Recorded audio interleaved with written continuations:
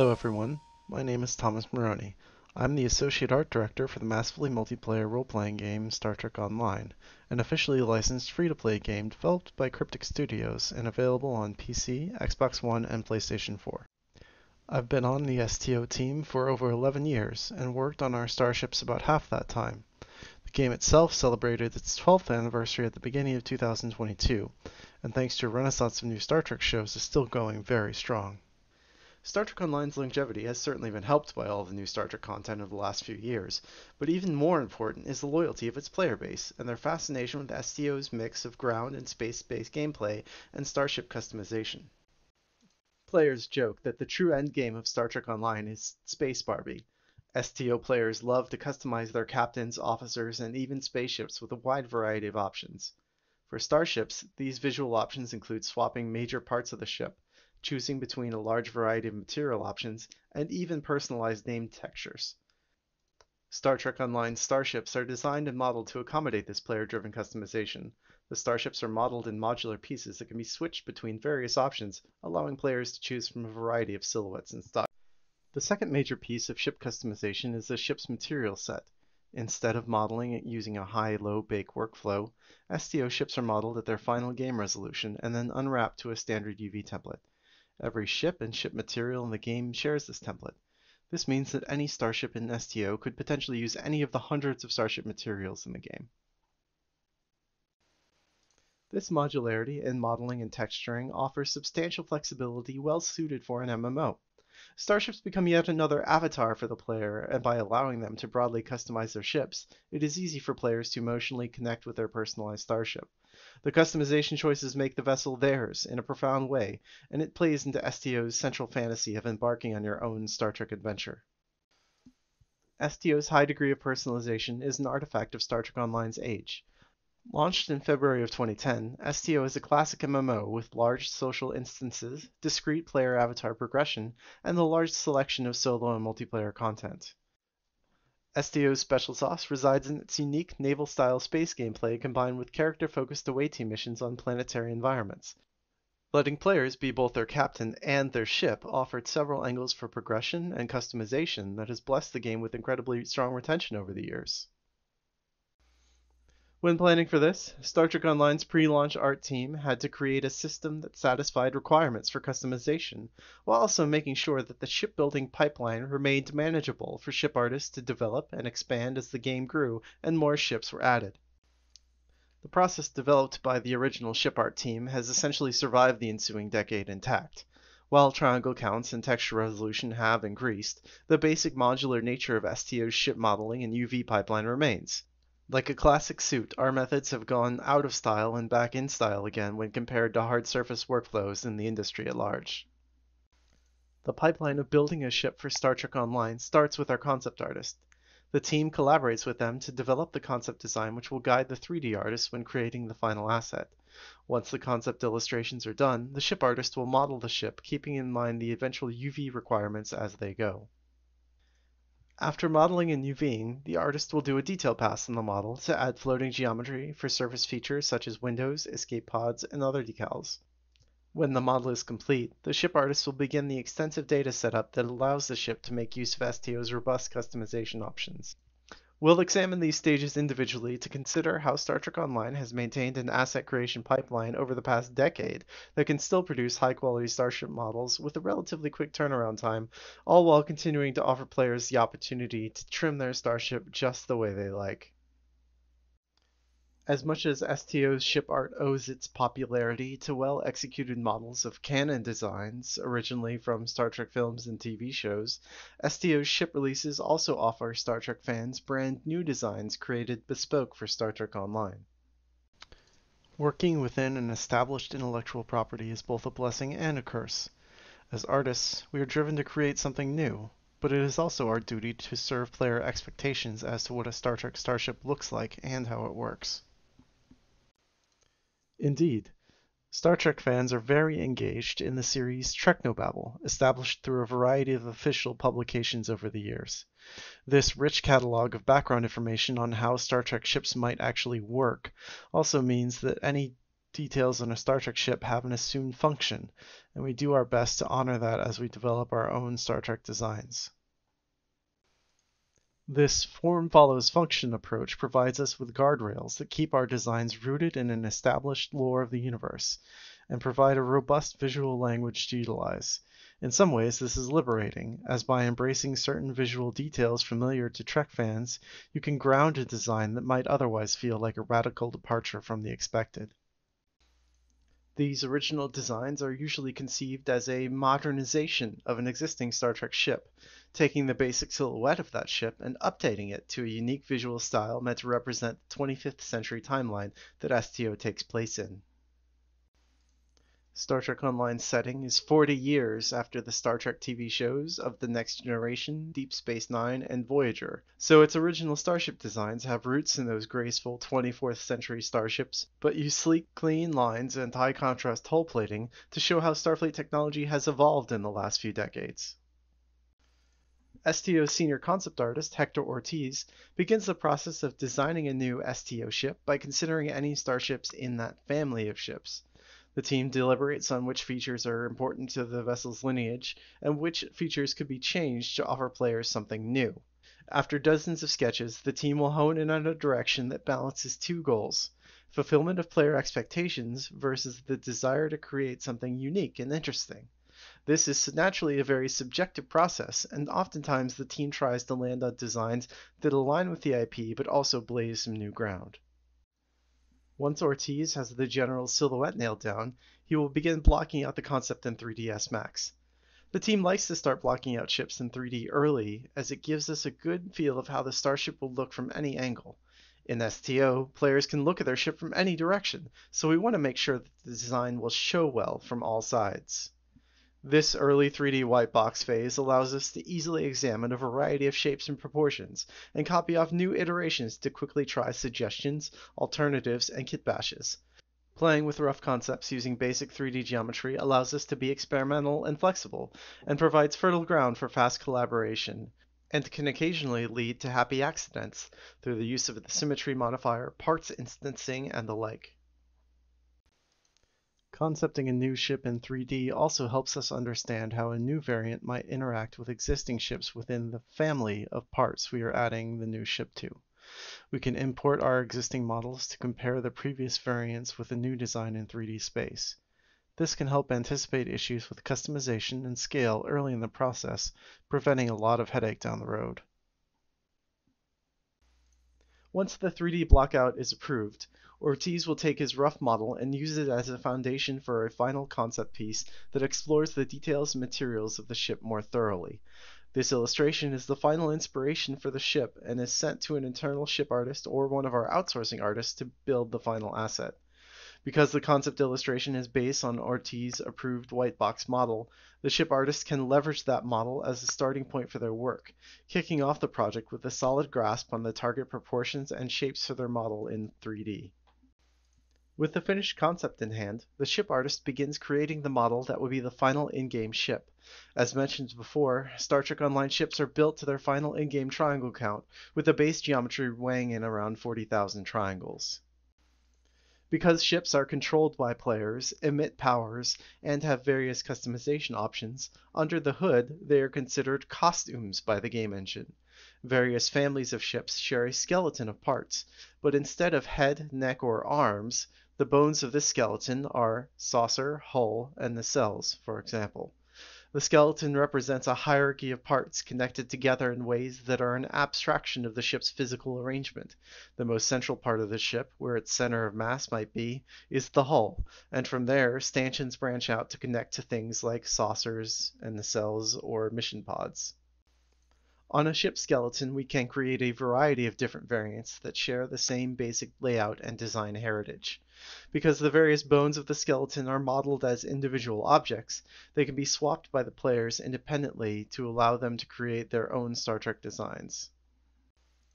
Because we do not need to unwrap our low-poly model for a bake, floating geometry and large UV islands are fine for the final in-game asset. By utilizing these modeling shortcuts, we can avoid too many unnecessary cuts into the geo, saving both time and triangles for where they might be needed most. Even though we are not building sub-D models, intentional regular topology is still important to make the most of our tiling material UV sets. Panel shapes on the final texture sheets are generally square or rectangular, so if panel lines need to follow curvature in the hull, that curvature should be modeled in. If there are specific panel lines we need in certain places to match reference or to provide natural breaks between panel types in our UV sheet, we will cut in lines to the surface of the model and map those strips to trim sections of the UV layout.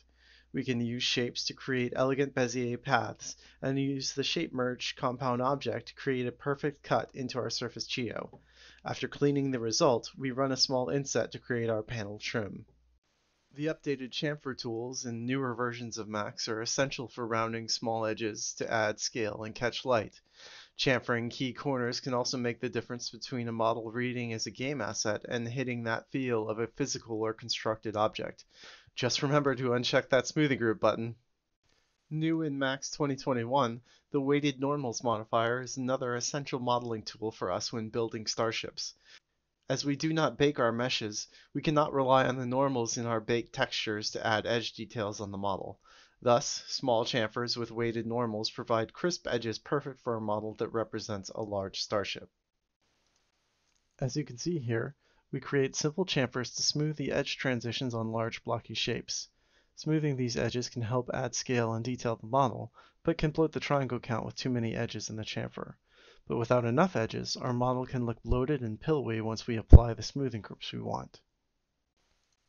That's where the weighted normals modifier comes in. It will adjust the direction of vertex normals according to the size of the face they border, turning an object from a lumpy pillow to a crisp, hard surface. This workflow has been around in hard surface modeling for a while, but it's nice to now have a native solution in 3D Studio Max. Luckily for our ship artists, Star Trek starships are, generally, symmetrical. Usually we only need to model half of a ship and use the trusty symmetry modifier to do the rest of the work for us. Autodesk has also recently made great quality of life improvements to both the symmetry modifier and the mirror tool, making it easy to apply symmetry along several axes at once, or mirror a part without needing to flip its face normals. While it's easy to think of modeling and UVing as two separate stages in the process of ship creation, because the same artist both models and UVs a ship, occasionally it makes sense to UV as we go. This can be true on ships with large ellipsoid saucers that have rectangular hull plating, but also have various cuts and insets in the saucer geometry. UVing regular rectangular quads before cutting can make the UV and detailing process go a lot faster than trying to massage oddly shaped UV islands after the fact. As mentioned before, all of our Starship hull materials are laid out to an existing template. This template has 3 horizontally tiling paneling sections, 2 horizontally tiling trim sections, and a variety of areas for ship-specific details. While these details and panels may look different per ship, their function is generally similar enough that these different materials will translate across ships. This UV template is used for every ship and every ship material in the game, and has been for 11 years. This means that even older ship models can make use of our brand new materials, and vice versa. We can also release items that allow players to apply new materials to any of their ships, which have become valued chase items in the game for microtransactions and mission rewards. The STO ship team creates every ship material to the universal UV layout. Artists begin work on materials by modeling a high poly mesh of panels and details. This mesh will then be baked to a flat plane to create ID, AO, normal, and height maps. Once we have these foundational bakes, we bring them into the program's Substance Designer. There we use those bakes to drive the materials and add additional colors, tiling nodes, and other tools to create the final maps we use to make our material. These maps are diffuse, specular, gloss, and lumi.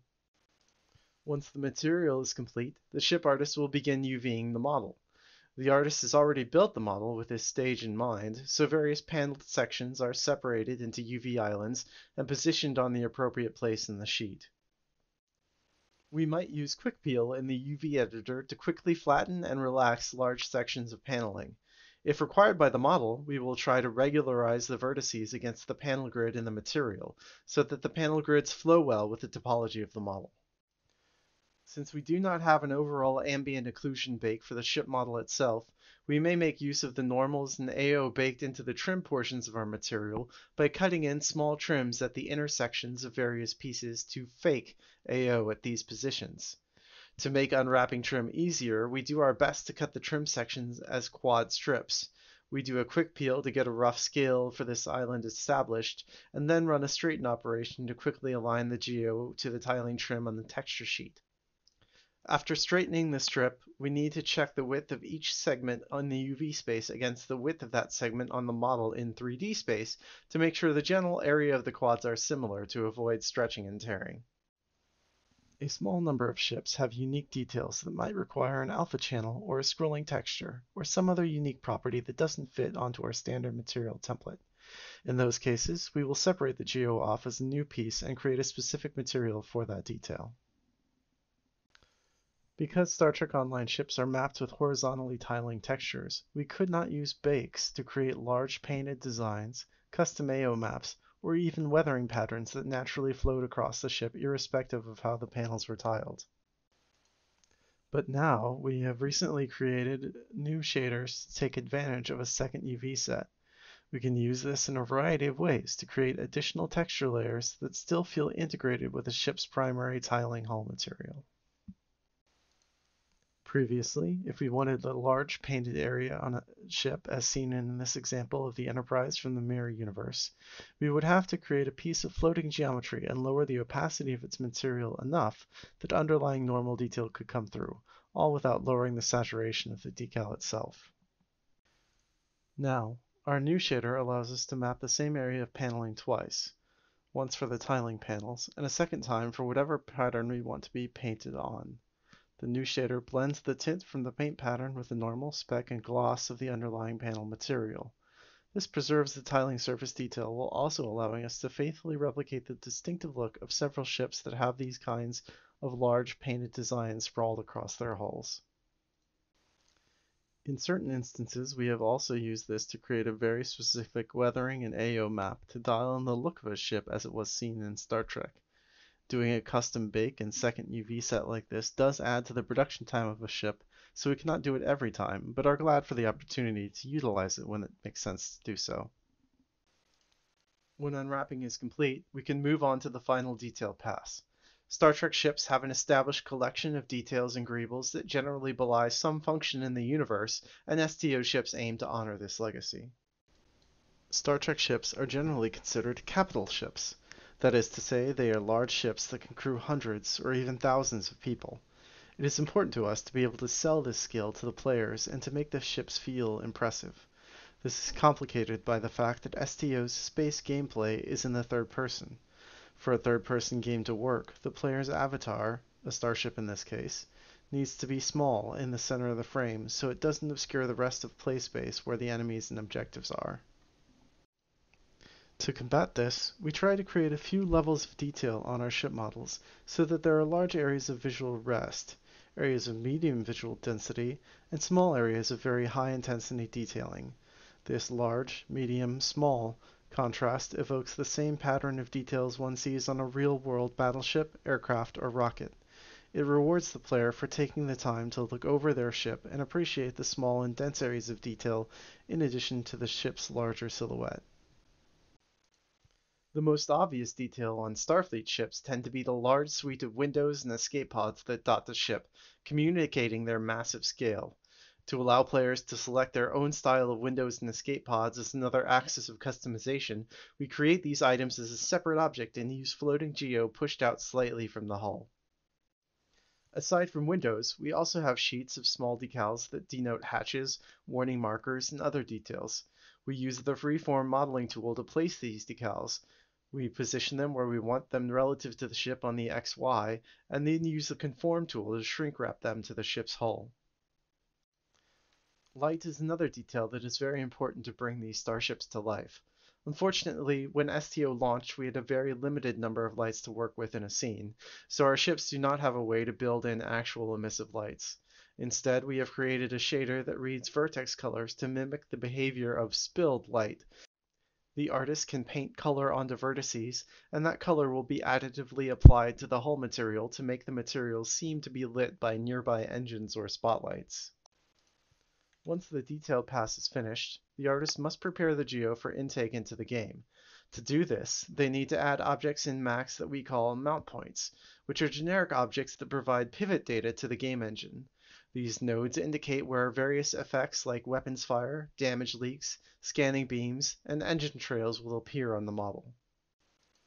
As part of this process, the artist also positions the attachment mount points that determine how the component objects of the ship, the saucer, neck, and so on, attach together. The game respects the position, scale, and rotation of these mount points, and the pivot of a component is set to be at the same location as the mount point it is locking into. When building a new variant of ship into an existing family, we must test fit the new parts with existing pieces to make sure that new ship's engines, for example, work with all of the existing struts they attach to. This can be a tedious process, but the end result is a system that allows players impressive freedom to pick and choose the pieces they like to make their own unique Star Trek ship. Once we complete a ship and import it into STO's proprietary engine, that ship can come to life for our players and offer them another chapter for the story of their captain and crew. As video game artists, we must always consider the context for our art. A ship in Star Trek Online isn't just a bunch of triangles and materials, but a character in its own right, with its own set of abilities and powers and lore that help immerse players and take them into the final frontier. One of the key motivations for players in STO's early game is Starship progression. As they gain experience, they unlock the ability to fly a diverse selection of more powerful starships organized by tiers of power, starting at Tier 1 and ending at Tier 6. In the past few years, we have also retooled our progression system to allow players to choose to fly powerful Tier 6 ships from the beginning. Those ships will level up with them over time, maintaining a sense of progression for players who just can't wait to get their hands on the latest and greatest.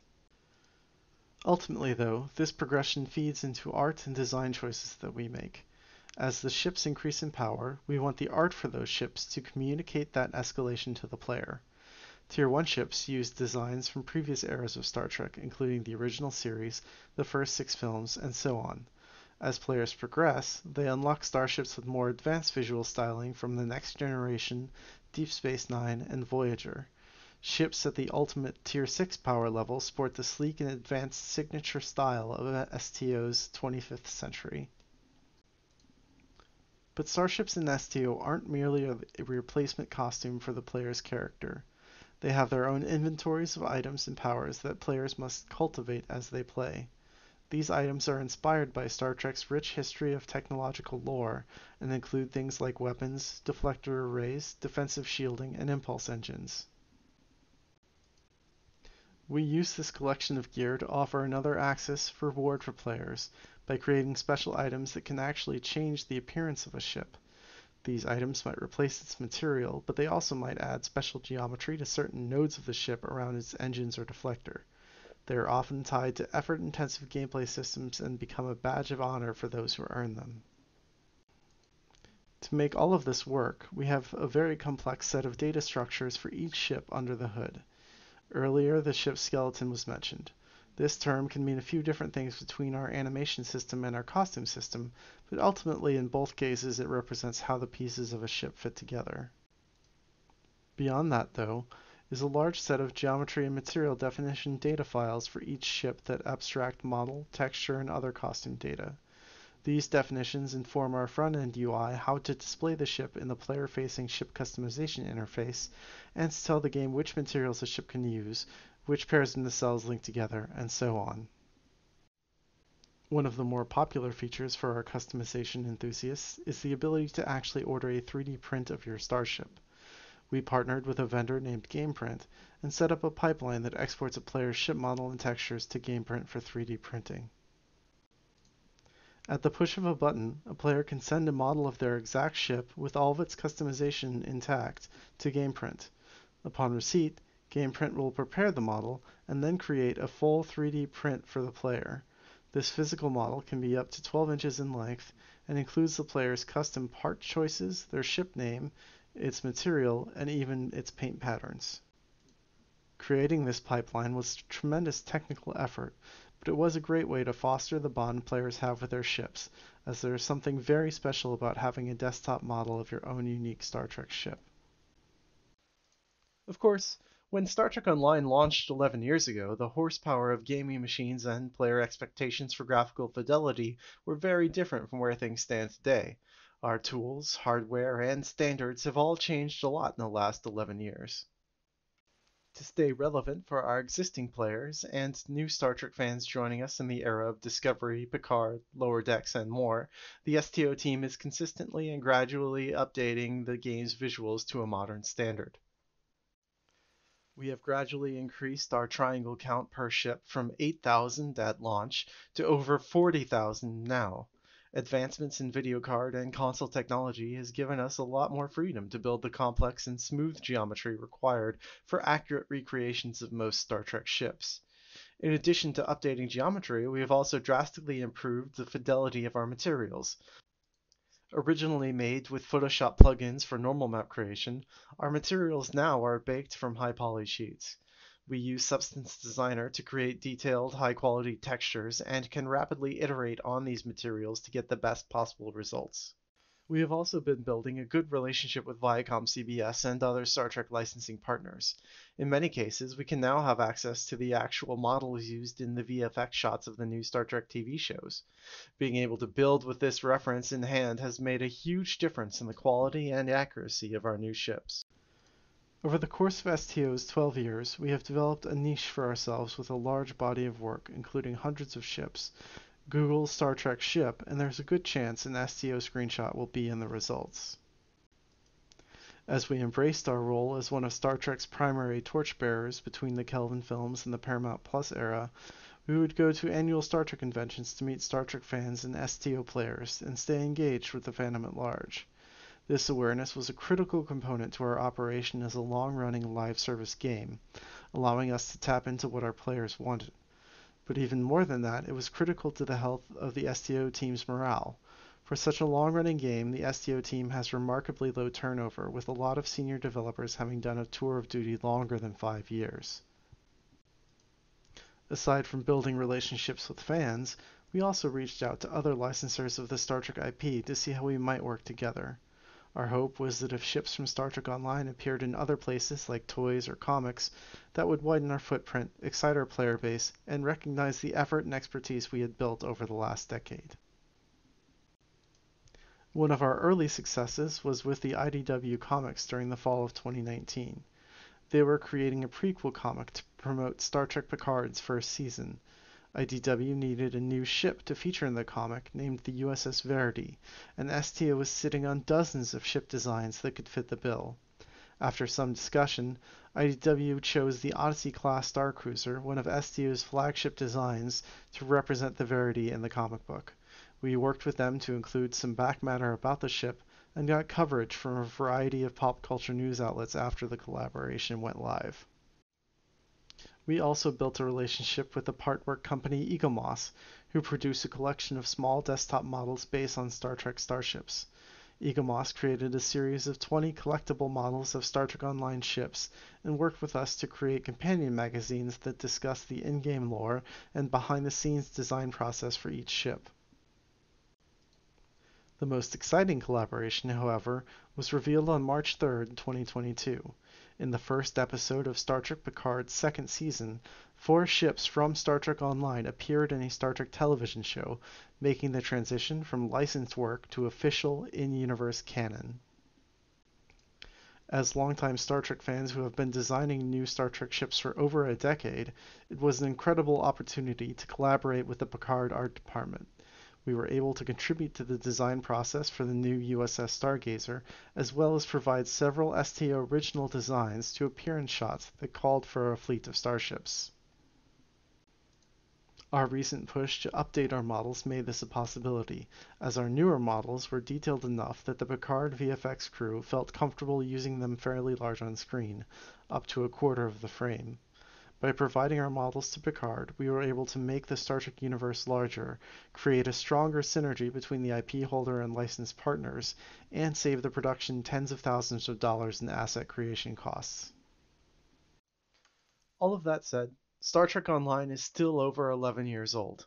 We are doing well with the tools we have, but I thought it would be worth touching on how we might do things differently if we were starting fresh with today's technology. The most obvious place to start is PBR materials. STO uses a custom spec gloss model to drive our shaders, and we would love to be working with a more industry standard PBR rendering option instead. Another technology that could make a big difference for us is parallax occlusion.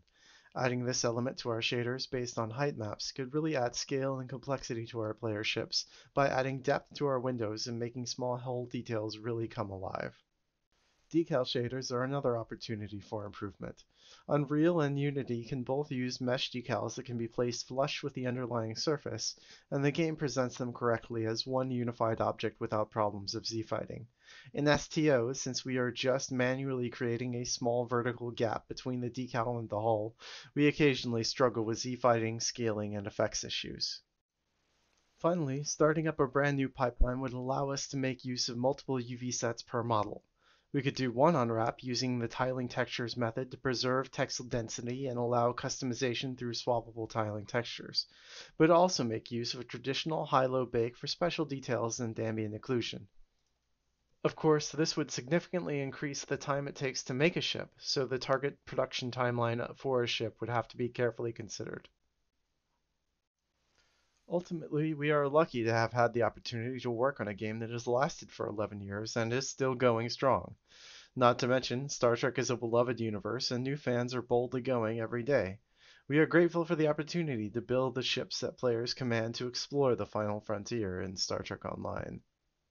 Thank you for joining me. I hope you enjoyed the chance to shoot the ship about how we continue to build assets that players want to collect, personalize, and share for a long-running MMO.